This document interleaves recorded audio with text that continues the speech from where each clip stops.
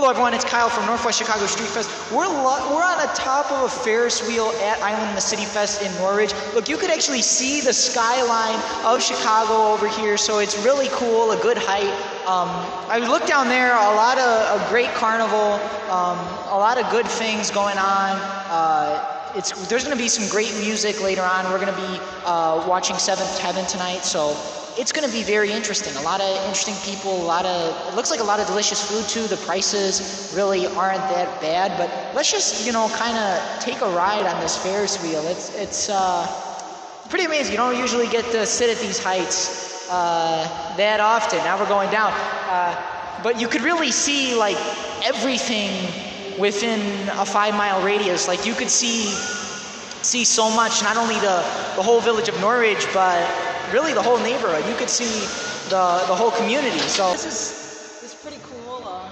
They got a lot of police presence, so it makes you feel safe, It's beautiful weather out, actually. There's a breeze. It's not really hot. It was a little hot earlier, but it's not too bad right now. But we're excited later on where we're going to be giving a tour of the fest as well.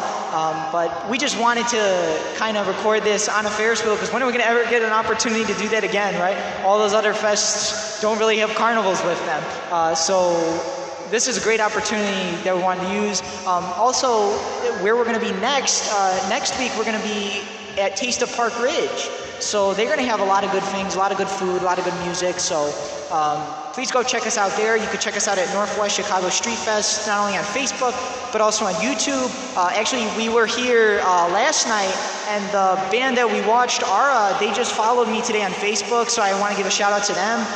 And Seventh Heaven was liking some of my posts that I made, so I appreciate the support by these bands because I'm not paying for advertisements or anything. So when you have bands that are, liking posts and they have a lot of followers, it really helps your video series gain notice.